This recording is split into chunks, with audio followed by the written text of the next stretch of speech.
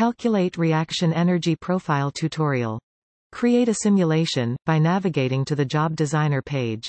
Then, open the Materials tab, and choose the entire interpolated set by selecting all 5 images of the hydrogen molecule in the example list. Then, open the Workflow tab, and choose the Nudged Elastic Band workflow by selecting it in the list. This workflow can be imported from the bank, if it is not already listed.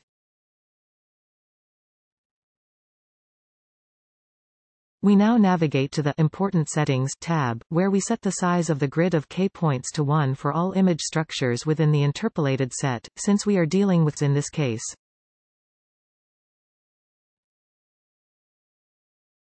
Finally, we look at the main NEB subworkflow, and inspect its only unit. Within the Quantum ESPRESSO input script at the bottom, pay particular attention to the list of initial, intermediate, and final image structures, contained in the interpolated set under consideration.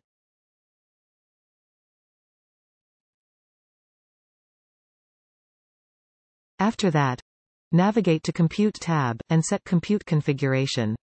Here, we use one node with 4 cores. Then, set the name for the job. Here, we call it Quantum ESPRESSO NEB calculation.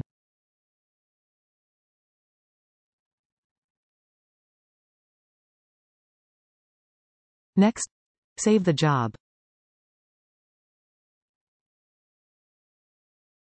It can then be selected and submitted to the compute queue for execution.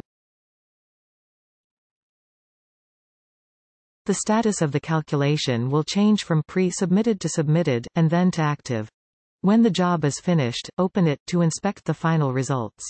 The final result for the plot of the reaction energy profile, as a function of the overall reaction coordinate, can be found under the Results page. The correct activation energy barrier for the collinear proton transfer reaction in hydrogen, of around 0.2 electron volts, has been computed. We conclude this tutorial by navigating to the account-owned materials collection. Here, a new folder called Initial Final Structures is created automatically at the end of the NEB run. Inside it, the image structures of the interpolated set, before and after relaxation, can be retrieved and inspected. This completes the present tutorial.